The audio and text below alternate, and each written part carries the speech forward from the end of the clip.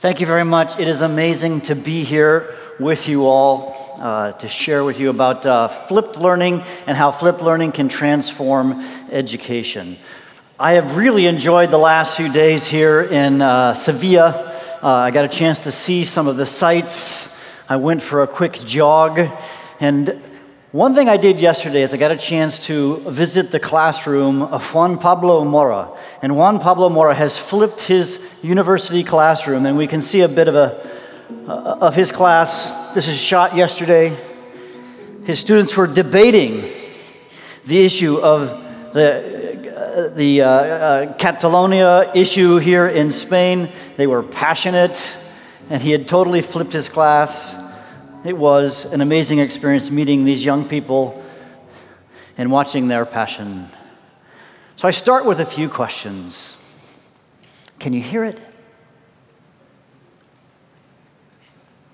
Have you seen it?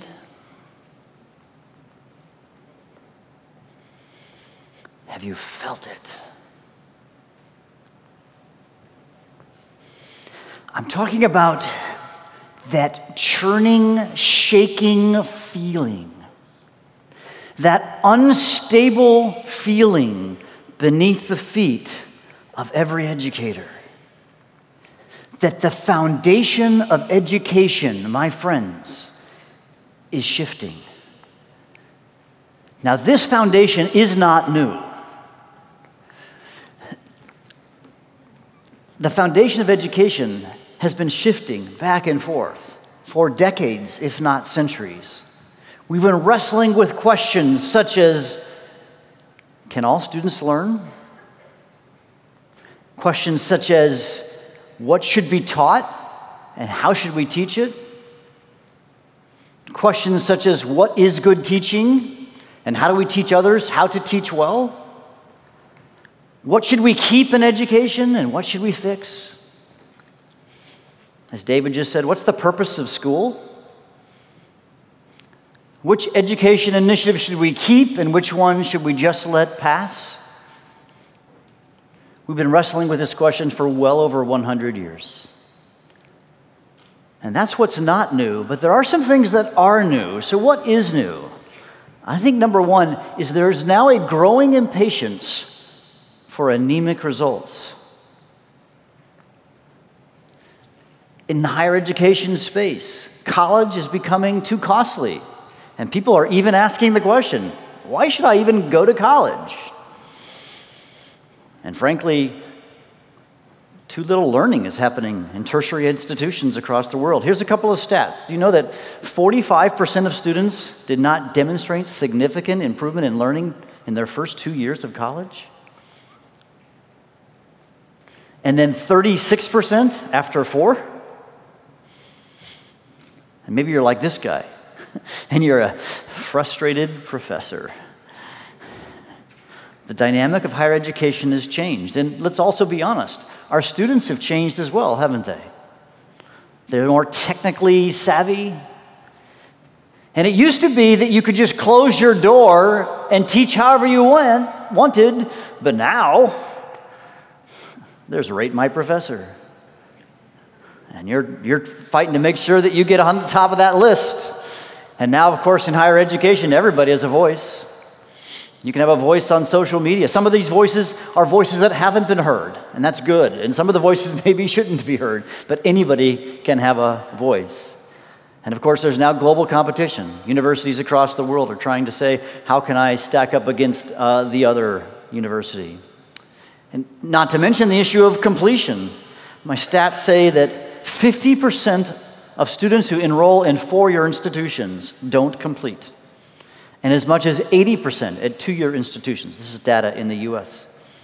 And technology has significantly changed the way we teach. There's a growing complexity, not only in our institutions of higher ed, but also just in our society. And as David well said, the pace of change has just been significant.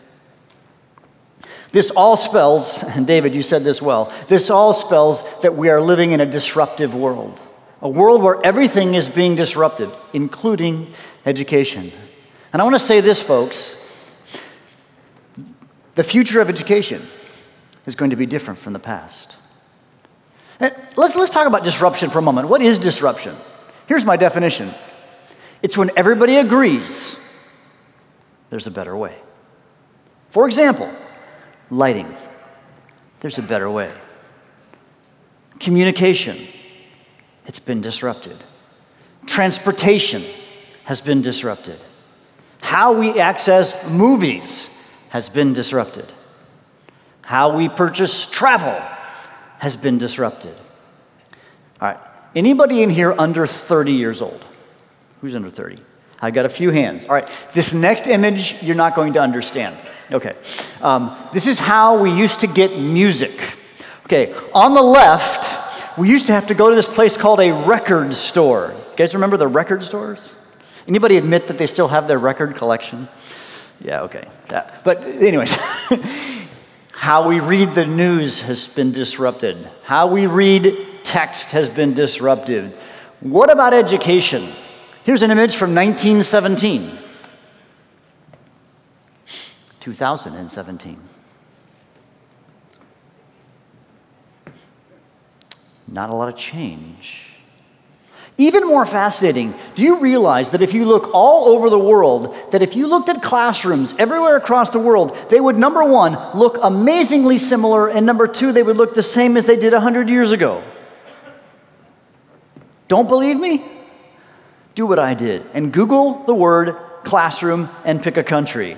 This is what classrooms look like in the US, in Japan, in Nigeria, in Afghanistan, in Russia, in Korea, in Pakistan, in the Middle East, in Eastern Europe, in the Himalayan mountains, in Vietnam, in Brazil, in Iran, in rich countries, in developing countries, in the military, in prison, in business, and in higher ed. 3 questions. Number 1, how is it that countries all over the world that differ in religion, race, culture, geography, classrooms look the same? What's up with that? Number 2, why is it that so many of these classrooms look similar to the classrooms of 100 years ago? And number 3, when we look at these classrooms, what are we seeing? What makes them so recognizably similar? You know what it is? We are trying to open up the minds of our students and just pour information in their heads. Folks, it's 2017. Really? Really? We are in the 21st century and we're still doing that? You don't believe me? Let's look at a meta-study done in the US of 2 million US classrooms. Now this is K-12 data. All right? K-12 data, Dr. Robert Marzano studied 2 million classrooms asking the question, what instructional style is being used? He found that 58% of class time was being used for lecture. That is from kindergarten through year 12. And when you segment the data, the older the students, the higher that number got. My guess is if you walked into your institutions of higher education, that number is not 58%, it's 88%. Why? It's because we have adopted passive learning as opposed to active learning.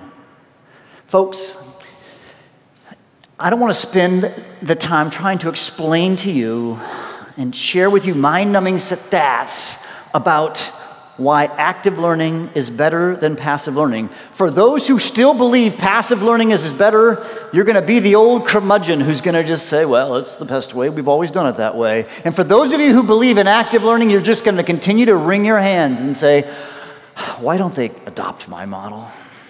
So what I want to do is I want to fast forward and give you a news flash.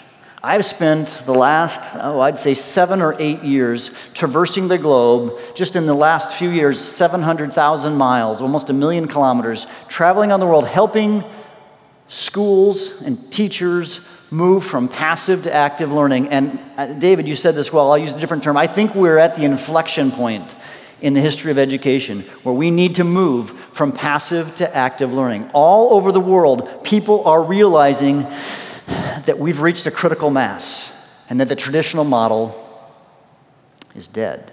All over the world, we've realized that a classroom that looks like this is never better than a classroom that looks like that. All over the world, those who have moved from passive to active learning have said they could never go back. That's why I believe that the most significant and the most transformative thing that we can do in our institutions is to move from passive to active learning.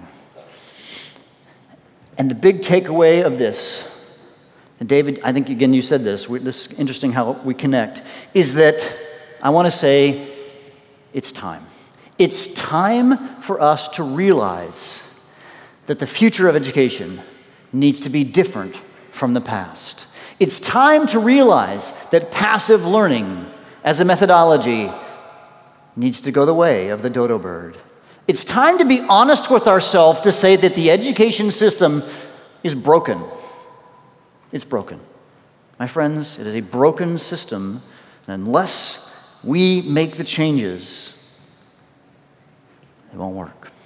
So if we have a broken system and we need to lay a new foundation, I'm going to argue this new foundation needs to be laid upon 3 key principles. They all start with a P. The first one is that we need a model that is pragmatic. It must be something that just works. You know, when Steve Jobs, we saw some images of him earlier, when Steve Jobs went to his designers and said, I want you to design a new phone. Now remember, the phone that had dominance at that day was the BlackBerry with its 10,000 buttons or whatever it was, right? And he says, you get to have one button. And we know the answer. We need something that is pragmatic and just works. Number 2, we need to be honest with ourselves and be willing to have what I'll call plain talk. Okay? Plain talk is being willing to have courageous conversations with each other, with our faculties. And I think this quote from Douglas Reeves is powerful, that a culture of no friction means that the real discussions take place in the parking lot and not in the professional learning communities. So number 1, we need a pragmatic solution. Number 2, we need one that has plain talk. And number 3, may seem surprising, we need to return to the pedagogies of the past. Now, I'm not talking about the old school passive learning model. I'm talking about the old school. This is the models of Confucius and Socrates, who in the 5th century BC believed in a more personalized and individualized educational model, where students were more about asking questions instead of having knowledge poured into their head. And to simplify the history of education, let's fast forward to the 1800s and Horace Mann, who brought compulsory education to the state of Massachusetts. But when he was operating in the 1800s, he was influenced by the industrial model. And that is where the industrial model of education came from, folks. That's the old school, the industrial model. But folks, we don't live in the industrial model. We in the post-industrial era. And in the post-industrial era, we need students who can solve problems. Not just solve problems, but find problems. Yes, folks, we need to return to the old school. We need to find a way where we can scale the Confucius and Socratic models. But how can we do that? How can we personalize that for everybody? How can we move away from a one-size-fits-all education model? We need to stop the factory. Let's watch a video and see if this sheds some light on this premise. As many as 30,000 homes are facing an issue so serious that the governor wants FEMA to declare it a natural disaster, and the effects could cost up to $1 billion. Homeowners are watching their concrete basement walls crumble, putting their houses at risk of collapse, and what could be a wake-up call for people everywhere. Oh my God. And this has probably happened in the past year. The middle of the night sounds was the walls of the basement splitting. You can see outside. In some places, wide open. Maggie, are you worried tonight the house is going to come down on top of you? I do worry.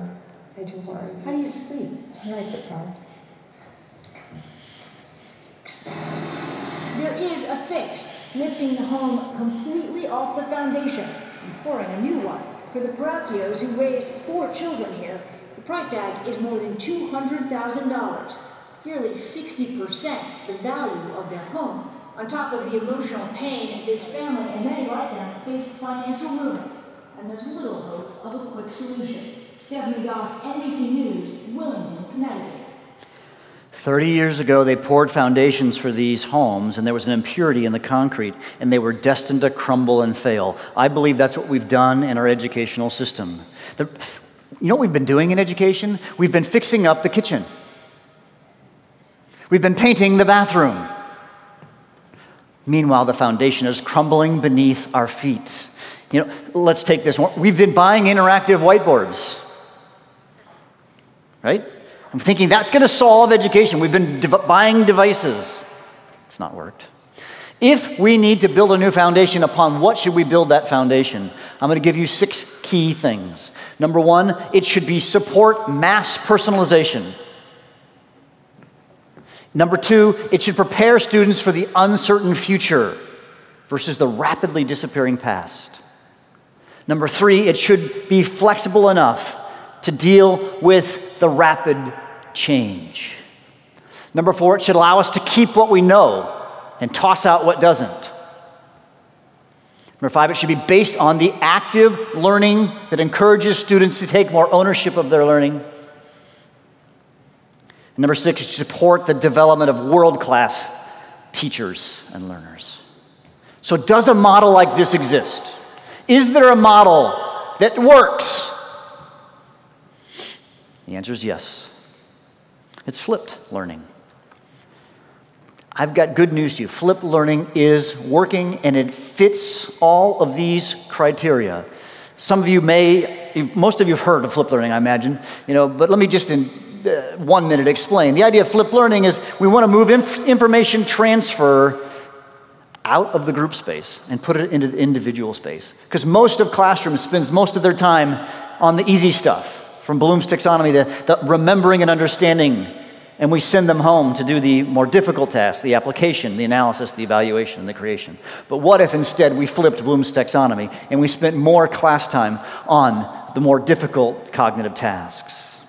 And frankly, as I think, and in my latest book, I talk about this, I think the best shape of Bloom's taxonomy is actually a diamond. In a diamond, what we want to do is we want to spend the bulk of our class time at the application and the analysis levels. And folks, that's really what flipped learning is. You see, folks, flipped learning is the future. Or you might think of it this way. It's the easy button. We need an easy way, a simple model that moves educators from passive to active learning.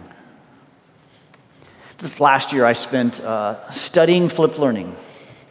We studied flipped learning, and I realized that there were some things that one of the pioneers, didn't know about flipped learning. I came up with 5 key things that I didn't know. And I want to be honest with you, is that as I was doing this, I realized this quote from J. Paul Getty: "In times of rapid change, experience could be your worst enemy." And that was me. I thought I knew. So the 5 things that we realized that we didn't know, number 1 is that flipped learning is not static. There's a view out there that flipped learning is that thing with the videos, or maybe it's this quote: "I know all about flipped classrooms. I read John and Aaron's first book and attended a conference session." Instead, we found that flipped learning is changing dramatically. And the reason it's changing dramatically is, number 2, it's evolving because of 3 factors. Number 1, it's evolving because of research. Number 2, classroom innovation. And number 3, technology. It keeps iterating and changing.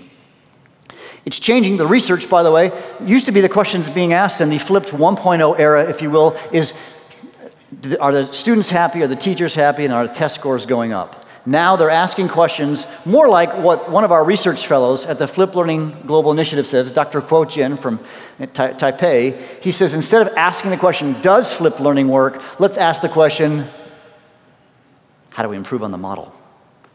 Number 2, classroom innovation. We're seeing how the classroom is used and becoming more active strategies, and what those active strategies keep changing and iterating. I learn new things every day as I talk with researchers and the teachers around the world. And third, of course, technology is rapidly changing, and the technology available to us just exponentially increases. And in fact, a number of companies have come alongside the global initiative to work with us to build the best technology possible. So flipped learning is evolving because of research, because of classroom innovation, and because of technology. So number 1, flipped learning is not static. Number 2, it's evolving because of 3 factors. And number 3, flipped learning is emerging as a global movement. I mean, the fact that you guys are from as many countries as you are speaks to it. We have seen flipped learning accelerating across 6 continents. And in fact, here's 6 hotspots. We're standing in one of the hotspots right now. In Spain, the Ministry of Education has said we want to help support flipped learning. It is growing significantly. In fact, the FlipCon Spain, a flipped class conference Spain, is sponsored by the Ministry of Education. And I'll just highlight one other. In Argentina, the state or the province of Misiones has decided to flip their entire province. We're seeing these kinds of adoptions across the world.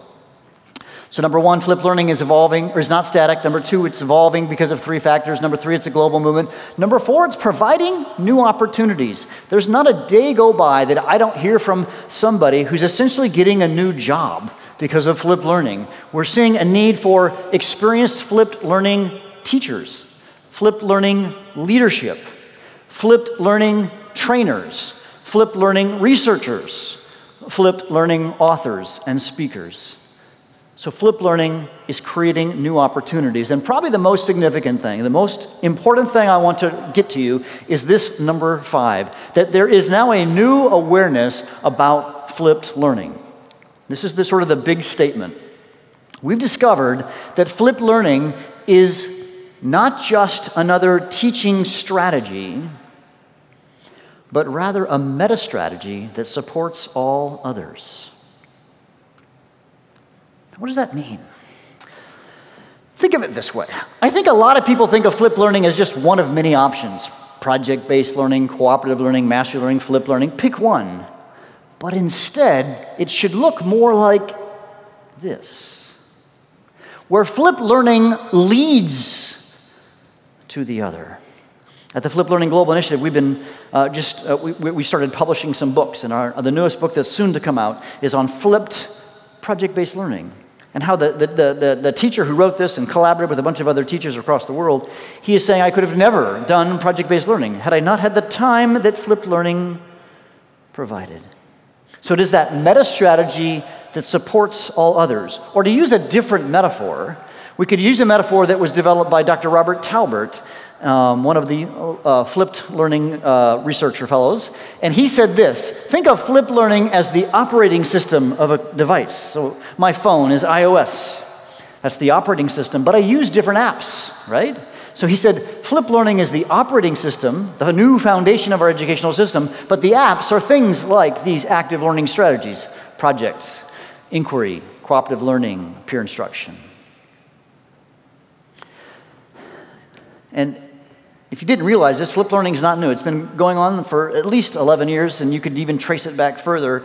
And it's happening in diverse subjects, from medicine to engineering, to law, to science, to math, to agriculture, to everything else. It's being used at the biggest institutions in the world. You realize that Harvard Medical School has flipped. Professors are flipping all over the world. I'm sure some of you here in this room have flipped your class. Flipped learning, I believe, is the answer. But let me close with a couple thoughts here. A while back, a friend of mine asked me 5 really tough questions. He asked me this: if flipped learning is so great, why isn't everyone flipping their classroom? Number 2, he said, why are we accepting passive learning in any school when we know that it's not creating self-directed, world-class learners? Number 3, why are we encouraging or enabling students to avoid owning their learning and setting them up to be ill-prepared for the demands of the future? These bothered me, people. Number 4, why should we allow tradition, ego, school culture, or conflict avoidance to override what is most effective and best for students? And number 5 hit me the most. Why are we being casual about what any other profession might label malpractice? This led me to a personal and professional crisis. I realized that I've been spending my time focusing on teaching teachers how to flip classes, when instead we need to think much bigger, much, much bigger. How do we flip schools? How do we flip institutions? How do we flip countries? And then I began to think about my own family. Think about your own family for a moment. This is my family, my children, and my son's also married, so this got our family. What kind of education did I want for my own kids? All my kids are in university or graduate school right now. Do I want them to sit in passive learning? Absolutely not. But I hear from my own children, yeah, I got this professor, Dad, and all he does is stand up there and yap. Please come help them flip their class. Or let's take this to a metaphor of medicine. You understand, in medicine, we talk about this idea of, do no harm. If let's say that, David, you're a doctor, and you found the cure of cancer. It's awesome, cool. And I say, and I'm a doctor too, and I say, well, that might work for your patients, but you know what, I don't really want to try that method out. You'd sue me for malpractice if you were my patient. You should too. Or the story of James Lancaster. You may know the story. James Lancaster, 1601. He had 4 ships. They went from England to India. And he had all the people on his ship take 2 sips of lime juice. On the other ships, nobody got any lime juice. On his ship, nobody died. On the other ships, 110 people died. You've heard of that, of course. That's a classic story, medical story about scurvy. But do you realize they discovered that? He shared that with the British Navy. You know how long it took for the British Navy to make this a mandate that they'd take some lime juice? It took 194 years. Talk about a slow pace of growth. We don't want to be that. And it also was estimated that 1 million sailors across the world died of scurvy between that time. The bottom line is, we've decided that if it is possible to have this kind of classroom be adopted across the world in a relatively short period of time, then it's possible to get them to look more like this if we can accelerate the change. Why? Why? Because, folks, it's time. It's time, my friends, to realize that we can take the things that are impossible and make them possible. It is now possible to solve some of the biggest issues in the world of education. Now, I know that you here represent the 80% or the 20% who do 80% of the work. You are the people who spent time to come to this conference. You really are the change agents. And my hat comes off to you that you came here to do that work. But I want to push you a bit, and I want to expand your vision, because you might be asking, John, well, where do I start? Where do I start in this journey? I'm going to give you 8 starting points. Number 1, get the best flipped training. We have found people who have done a poor job flipping. In fact, one of the research papers recently said that flipped learning is an easy method to get wrong. Number 2, you need to find the simplest technology. So often we've tried to make it this complex. Folks, this is an easy method. Number 3, we need to find solutions that are common to the problems of flippers across the world. Number 4, and actually by being here, you're doing number 4, you need to get out of the silos and connect with like-minded flippers around the world. Through social media, through meeting face-to-face like you are here. Number 5, we need to keep up with the best flipped practices across the world. Number 6, we need to validate, or we encourage you to validate your flipped knowledge through certification. There are certification programs that we offer. You need to build your flipped learning resume. And number 8, you need to share your experiences with the global community. In fact, we are so committed at the Flipped Learning Global Initiative to you, is that what we want to do is we want to give you an opportunity and give you a preview of our Flipped Learning Certification Program. All you have to do is to go to flip-ICERI2017.com, fill out the form, and we'll get back to you. Go to flipped. It's also, by the way, on the paper, the handout that you have there at the bottom, you'll see that. I think it's missing the .com, but you get the idea. Folks, we are in a crazy point in the history of education where walls may be going up on the southern border of the United States, but walls are going down all over the world.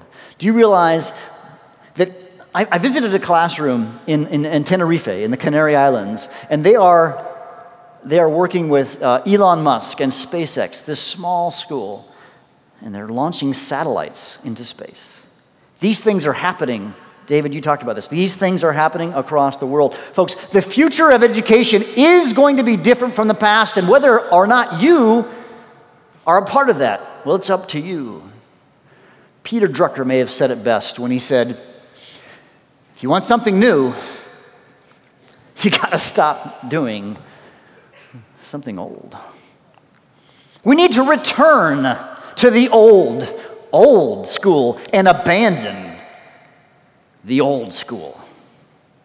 Thank you very much.